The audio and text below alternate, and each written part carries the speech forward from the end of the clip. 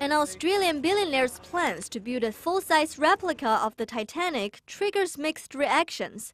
Some British relatives of Titanic victims are horrified, but enthusiasts hope it will keep the spirit of the Titanic and that period of history alive. Mining magnate Clyde Palmer is set to unveil the details of his plans for Titanic 2 in New York later on Tuesday, February 26.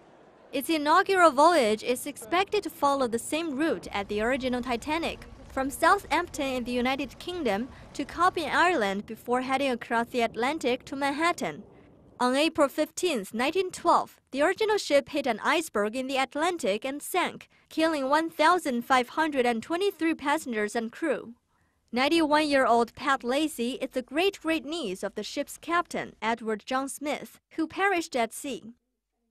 Well, I think it's utterly pointless and in rather poor taste, really. If you've got that amount of money, it must be costing a bomb.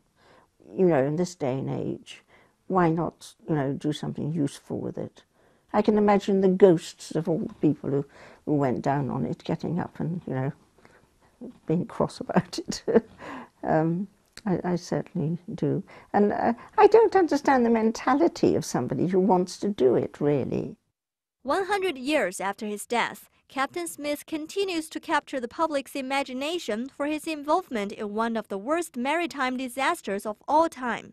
Titanic enthusiasts, sometimes called Titanorex in the UK, are excited about the project.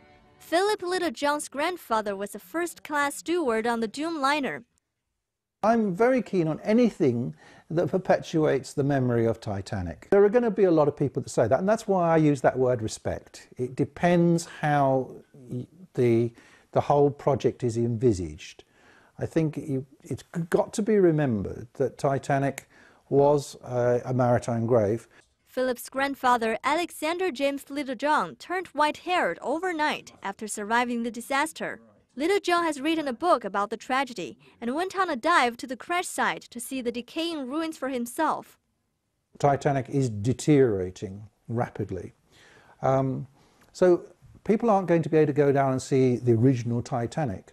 Maybe Titanic 2 can give them the opportunity to experience what it was like. So, provided it's done with respect, I'm very much for it. Just how much will a ticket cost for the Titanic 2's maiden voyage in 2016? Potential passengers have reportedly offered up to $1 million to be on board.